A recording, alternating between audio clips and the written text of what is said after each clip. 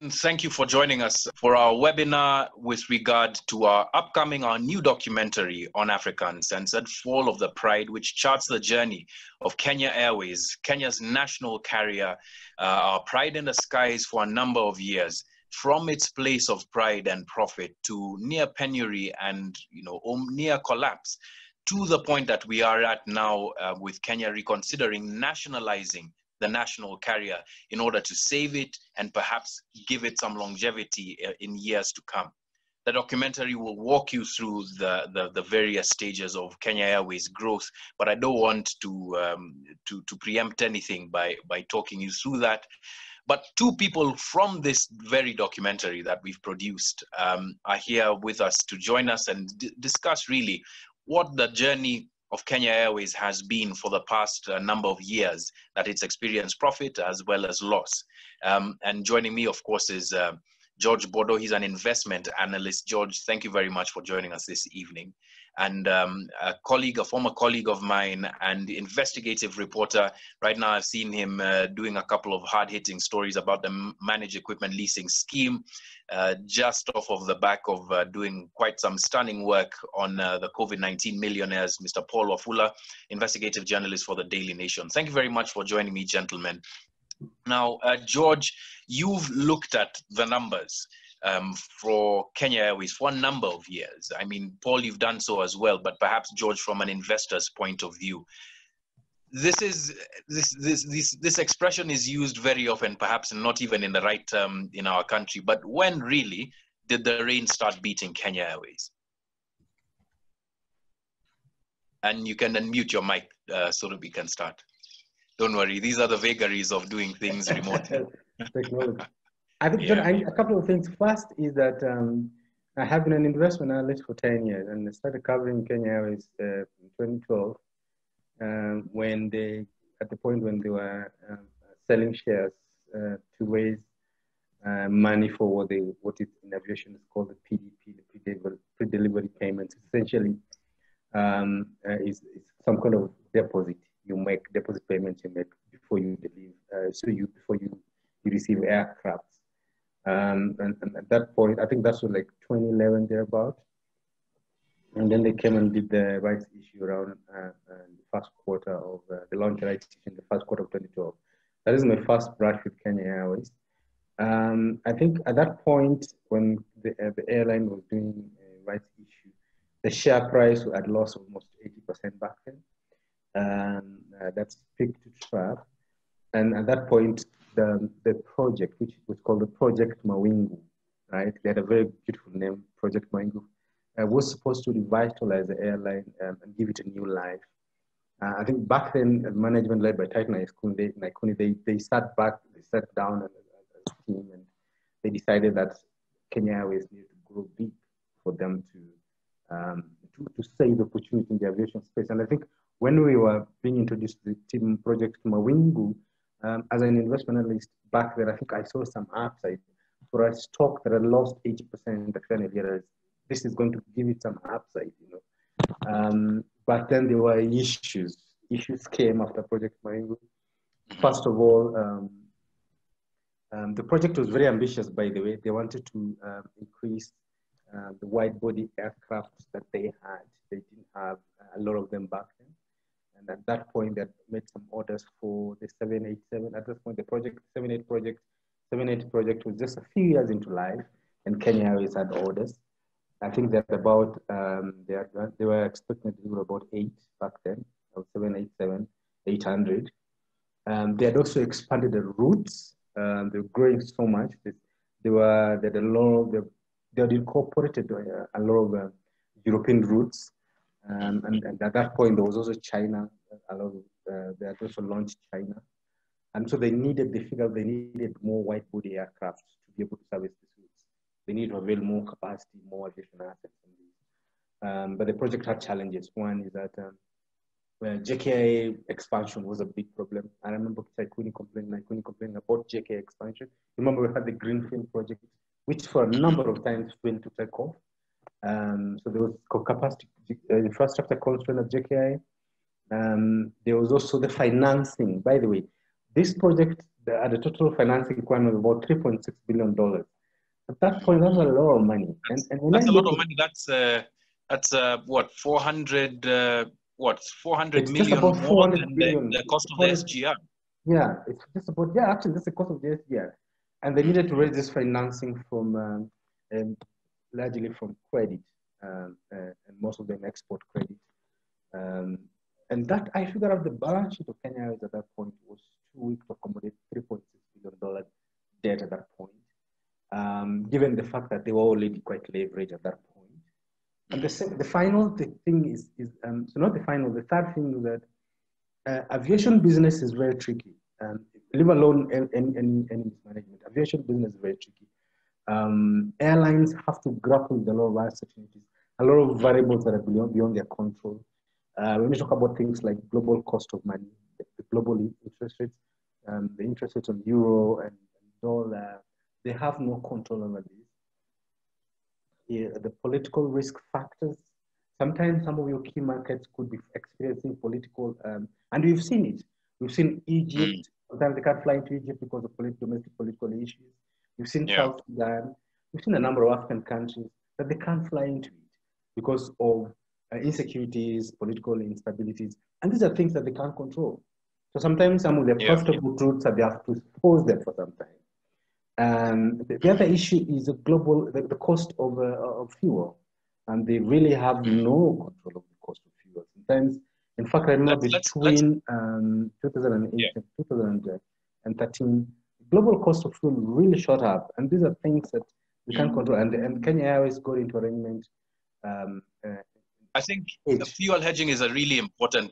Fuel hedging is a really important part of Kenya Airways' story. But before we get to that, I just want to bring Paul in. Paul, same question: where did the rain start beating Kenya Airways? And perhaps an addendum to your question, because you're a journalist, you're used to being asked many questions.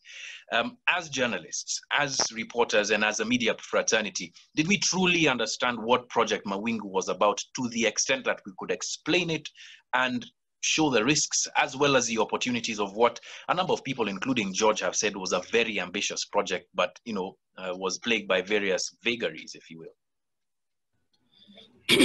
John, thank you for the question. I think I would pick up from where George left, and I agree with you. Project Mawingu was reported from a cheering squad perspective. I mean, everybody was happy with it. It looked like this is the right thing to do, and journalists went into it and so to speak, just bought the dream. And anytime there was a little bit of questions, and remember that time, Titus Naikuni is not the easiest of people to ask tough questions, because if you went out of script, you would most easily be thrown out of his press conferences, and it happened even to me a few times.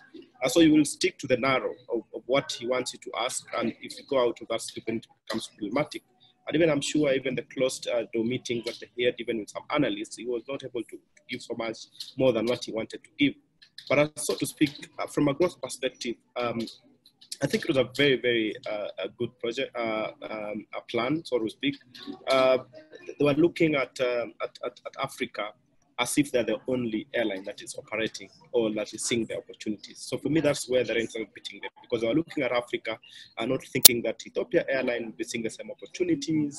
Rwanda Air is neighboring here, will also be seeing the same opportunities. And so they went flat out just to think about Africa as their own playground. And that's where they missed it. And so for me, when Al-Shabaab hit Nairobi, that was just the worst time for Kenya Airways, because they were unable to actually move fast enough to appreciate the risk that this was coming. So they first were hit by Al-Shabaab, and then before they would come out of it, they went into a procurement, sort of, most of the deals were procurement driven.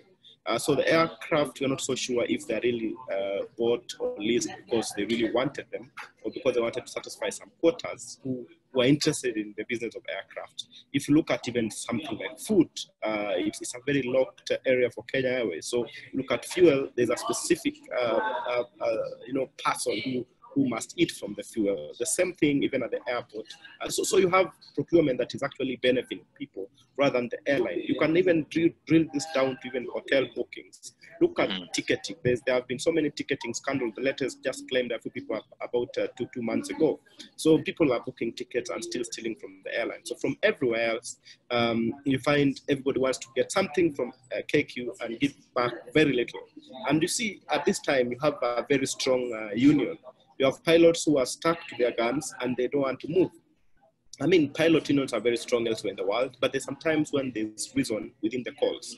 So you find a very, very aggressive union that refuses just to talk and to dialogue. So if you are the captain or the pilot of this plane, at some point the cabin crew are shouting at you. The fuel is leaking. You find the runway is not tarmacked where you're going to land, and nobody's helping you. So you find a helpless CEO who is trying to steady the ship, but is being thrown at everything from every other direction. And so it becomes very difficult to be able to stabilize KQ. Yeah.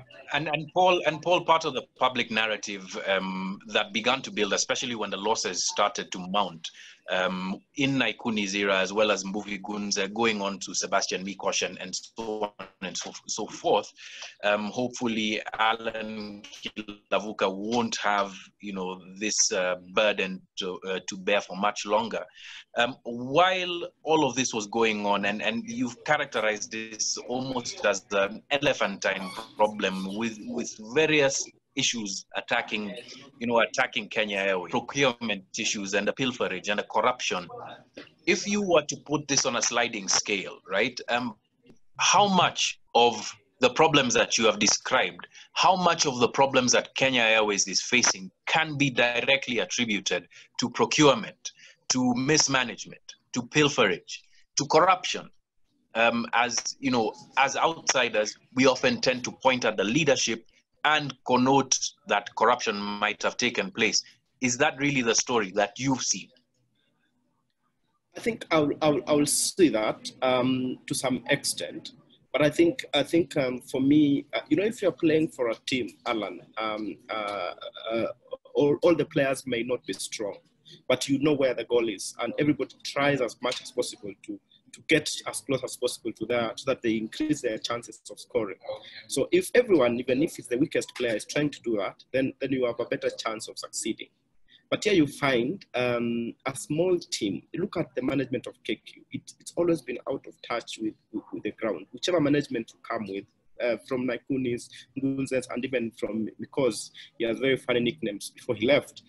Everybody was in their cocoon, living in some small dream with small managers and promoting people because they're friends, because they're listening to them, or they appear to be supporting their decisions, rather than the competent ones. If you're the competent person at KQ, you are likely to be shown the door. If you're the kind of guy who's the devil's advocate and asking, do we really need this at this time? You are likely the person to go. So all this, at some point for me, I think it's like a leaking bucket from every other angle. So at the end of the day, what is going to happen is that the water is going to run out. And that's what's happened. So some of the holes were bigger than the others, but at the end of the day, every hole was leaking. So from management perspective, we had challenges of management. And then, every time they find something, they're good at blaming something. So if you're not blaming Al-Shabaab, you will be blaming fuel hedging. And so you'll be asked, why then hedge at this level? Why don't you learn from these lessons of hedging? Next year the year after next year, again, they'll be coming back to the hedging as what has hit them so hard. So either just having competent people there, or they're just finding excuses. People are good at finding excuses, because KQ is not the only airline operating within the same environment like we are operating in. And so that's why I'm convinced that nationalization is just escaping. It's like, taking in an indisciplined child instead of allowing that kid to be disciplined. You take them in and put them in a cover in a room and keeping them, hoping that they will recover. Yeah. So for me, I think these guys need tough love. They need to operate like a company. They need to compete, and they need to do the right thing. And that's the only way we shall put back the pride of Africa in the skies. George, I want to bring you in, and you can unmute now, because I'm about to bring you into this conversation. George, you can unmute. Look, there's a very interesting analogy that Paul has used: a leaking bucket, right? Do you agree that it really is a leaking bucket? And now, since Paul's mentioned nationalization, and that's the move that we're going to. Well, if the LSK's prayers are defeated in court, that's possibly the move that we're going to. Do you think that this is the right path that we should be taking? No, it's not the right path. But before I get to that, I need to say that the airline business is a thin margin business, very, very thin margin. Airlines globally have not been able to return capital to shareholders to the extent that it's so thin that any strong wind blows, they're blown away.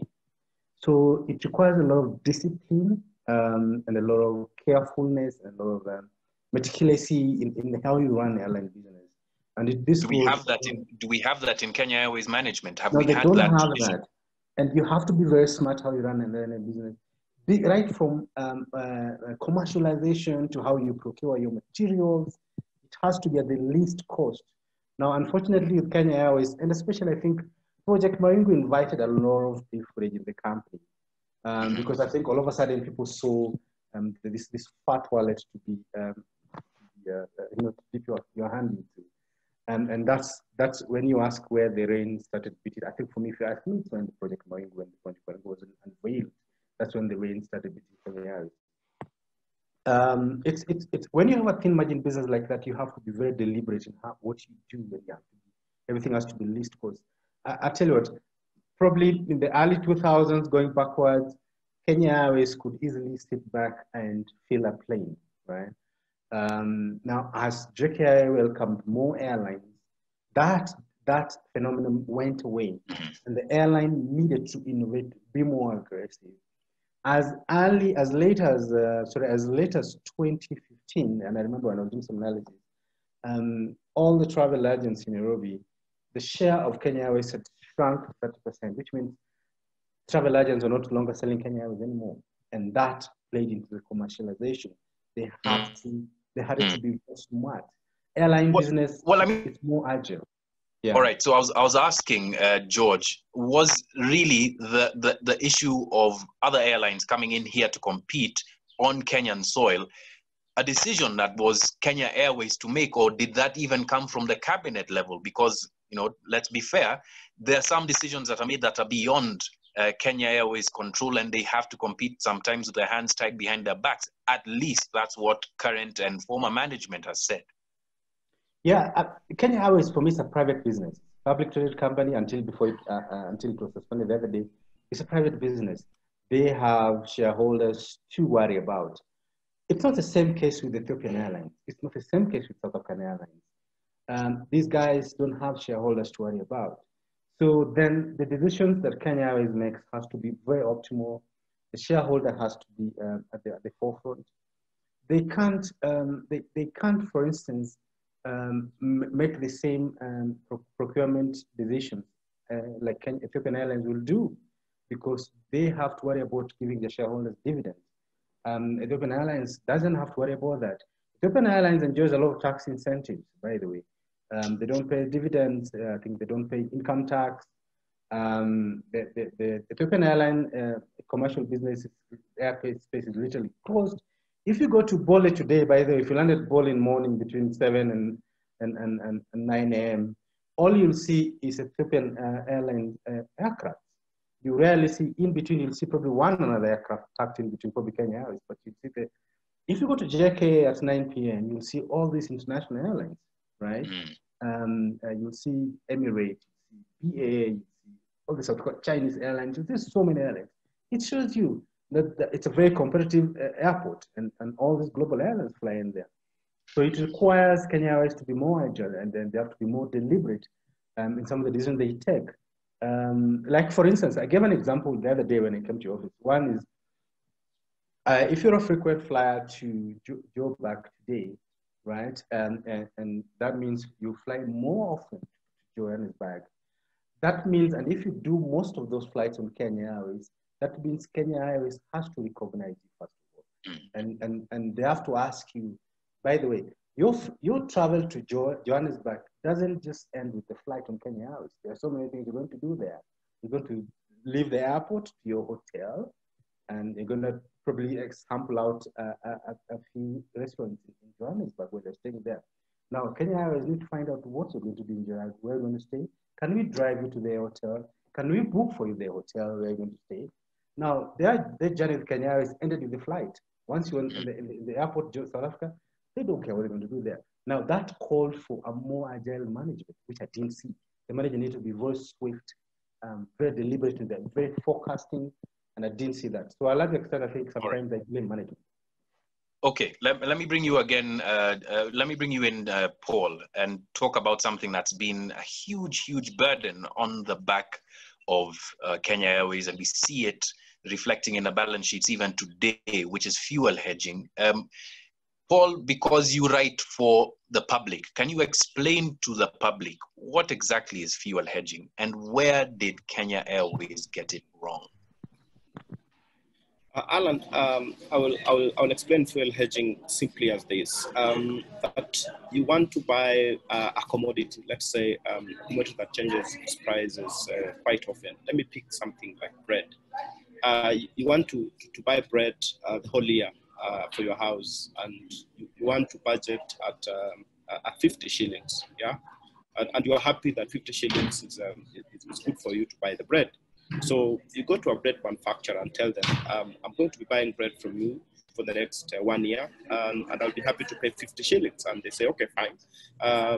That's it. So you pay 50 shillings. So you negotiate that price up front. And then, but in between the year, there is something that disrupts one of the ingredients that make bread. So maybe wheat, there's a shortage because we're importing and something like that. So the bread, the prices shoot up. Maybe they go to 55 or 60. So if you have negotiated with your bakery that you'll be buying it at 50, you are in the money, because at the end of the day, you'll be saving 5 shillings while everybody else in the market will be buying at 55. So you are good to go. On the flip side is that you've hedged at 50 shillings for the whole year, and then there's an oversupply of wheat in the market, and prices for bread drop to 30 shillings to 40 shillings. Now you are stuck with buying bread at 50 shillings when everybody else is buying it at 30 shillings. And that's how we now end up making losses. So you find the discussion about the price for Kenya Airways was always out of money, as in they were losing money from the hedges, so that at the end of the day they were paying more and not benefiting from the hedges. So that's how they were taking a hit year after year. So you will ask yourself, what really went wrong with these hedges, that they were not able to consistently, or at least to a larger degree, end up making some savings from the hedges. So they were better off buying in with other associations. We have associations in Africa of carriers that actually buy as a block, and they end up getting a better price. KQ will not consider that, but they will insist on this hedging even when it's not working. Why? Because there's somebody down the line who is going to make money either way at whatever cost. So for me, I think that is really how I'll explain hedging. I hope that is clearer. All right, George, I'm seeing you nodding in agreement. Sorry, George, you have to unmute. I'm seeing you nodding in agreement. Fuel hedging, do you think that the strategy that Kenya Airways took, rather than going with perhaps a number of other people and buying together so that they have better bargaining power, do you think that fuel hedging was a way to go? Because to be fair, also, there had been some benefits earlier on to fuel hedging. There were some savings that were made, I believe in the 2011-2012 financial year, or I think the year after that. I'd need to be corrected on that, but there have been a number of years where Kenya Airways has, benefited from the impact of fuel hedging. But, over to you, George. What are your thoughts? Just to add a bit more flavor to Paul's explanation, in simple terms, for me, fuel hedging is just a bet.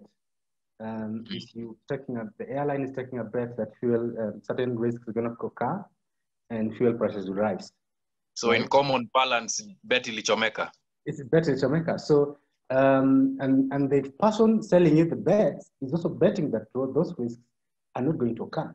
So whoever loses the bet pays the other. And unfortunately, Kenya Airways lost the bet most of the time. By the way, if you look at the balance sheet today, you'll find, I think as of last year, they were sitting on a loss of about 12 billion shillings. That is related to, they're calling it cash flow hedging losses.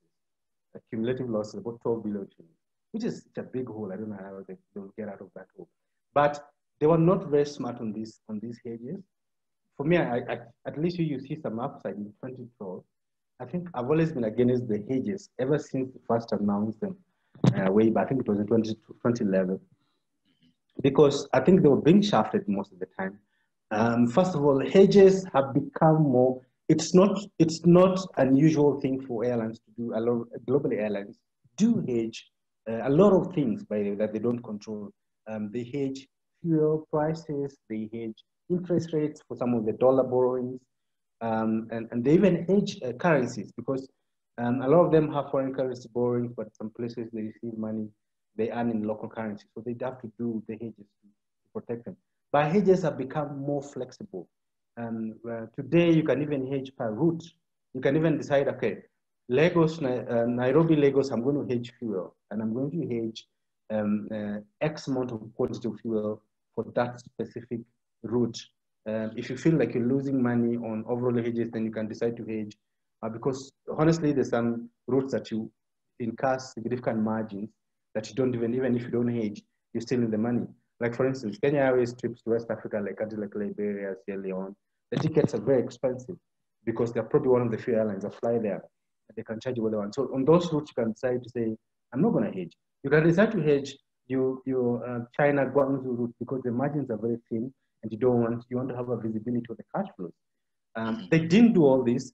First of all, the quantity of fuel they're hedging sometimes I think was very big, and the length of the hedges was so fixed. Sometimes they would hedge 6-9 months, so fixed that if prices go below the strike price, you are unable to exit and receive the money out of that. The quantity and the timing sometimes were very unreasonable. All right, gentlemen, I want to let you go now, and I have a last question for you. We've touched on it in the course of the conversation, and that's nationalization. George, I'll start with you in a minute. Your thoughts about nationalization? Is it the devil or the deep blue sea? Nationalization for me, I mean, it's not a good idea. It's a bad idea, and for me, it's a very simple reason. One is that there is no evidence that if you nationalize Kenya Airways, that its business fundamentals will improve.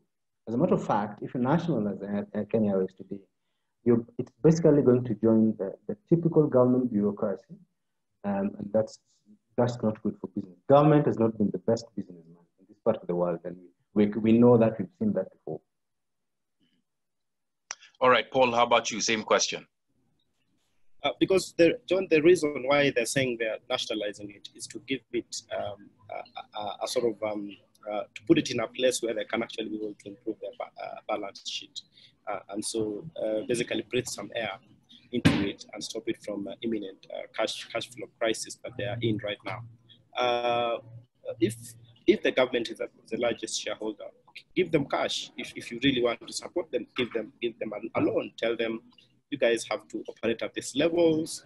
You have your staff costs have to be at these levels. Your margins should be at these levels. Once you hit them, we give you this cash. So you give them a carrot and stick until they get out of it, and you win them off and they go back into the market. That's a healthy relationship where you're not just throwing money. Now, on the other side is they're coming into government, as Bodo said, they're coming into the civil service mentality. They can't compete from a private sector perspective because you have nothing to lose. Your salary is going to come from the taxpayer. So your services are going to be worse off than they are. Nobody's going really to think about KQ as a business, so it's going to suffer more in terms of from a competition side. I don't see it competing better from a nationalized perspective than if it was just a free airline whose decisions are being done in a boardroom in Embakasi, and it's purely for the good of the business operation. Right now, it's going to be a totally different ballgame. And as Bodo said, government has never been good in business. I don't see them being better because of KQ. And just another disaster waiting to happen.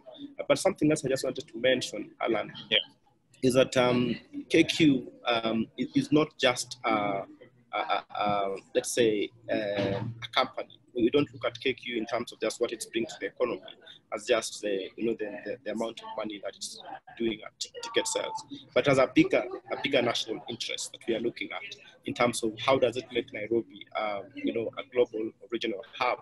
What else does it do to our tourism and hospitality industry? So there's all Sorry, that I know we're effect winding that up, it has. I know we're winding up, George. Paul. I know we're, sorry. Yeah. Sorry, I know we're winding up, Paul, but you raise an interesting point. Yes, that it is beyond just a business. It is a national asset, and therefore the logic behind some of this nationalization talk is that let us retain it as a strategic asset and prop it up. As you conclude those comments. Sorry, I missed all that, Alan. Sorry. Once more, I apologize for the quality of the signal. I hope you can hear me now. You can just nod if you can. Well, while you were talking, you mentioned that Kenya Airways is more than just an airline, right? It's a national asset, and therefore some of the thinking behind nationalization is that it is a strategic asset and should be propped up as such so that it can compete with the likes of Ethiopian Airways without some of the encumbrances that Ethiopian Airways has done without for so many years. So as you're winding up your comments, maybe you can rebut those comments that have been made by people in management at Kenya Airways. I think people at Ethiopia Air are dying to be Kenya Airways today. It's just to be given the flexibility to make decisions as swiftly as Kenya Airways can be able to do. While we are looking at just one side of Ethiopia Air in terms of the advantages it gets from being a national carrier, nationalized carrier, so to speak, there are so many other advantages that we have that actually far outweigh just being a national carrier. So it can still bring on board all those strategic interests for the country without necessarily being nationalized. And for me, that is really what I'm thinking. But if you really need to put KQ out there, your government is the biggest shareholder, put money into it and look. You can tell me that they have opened up the spaces and Emirates and everybody's coming to eat their lunch. That could be one argument. But competition is not necessarily a bad thing. We've looked at what happened even in the telco. We found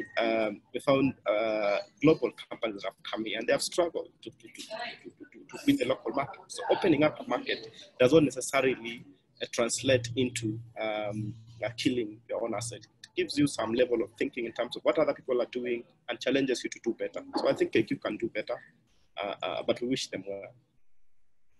All right.